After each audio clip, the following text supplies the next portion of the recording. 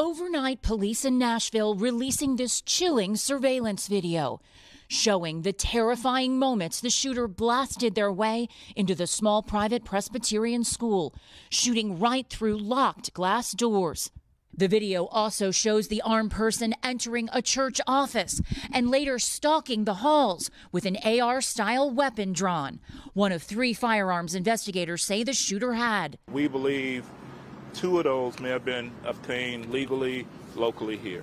Police calling the attack on the Covenant School targeted, adding the shooter left behind detailed plans of the deadly assault. We have a manifesto. We have a map drawn out of how this was all going to take place. Police identifying the shooter as 28-year-old Audrey Hale, who they say is transgender and was once a student at the school.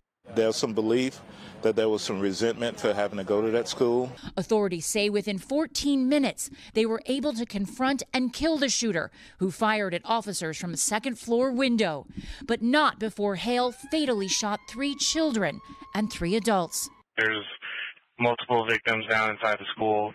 Shooter is down now as well. Authorities later searching Hale's home, finding 2 shotguns and other evidence as they investigate potential motives.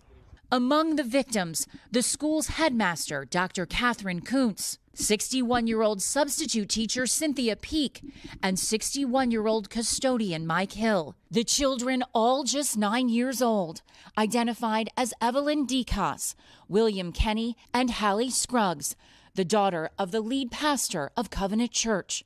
Avery Myrick's mother was teaching in her classroom when the shooter opened fire. She said she was hiding in the closet and that there was shooting all over and just that she loved us. Many parents unsure their children would come home. There was so many police cars and then the ambulances started coming away from the school. President Biden ordering flags to fly at half-staff nationwide and urging Congress to pass a new assault weapons ban. We have to do more to stop gun violence.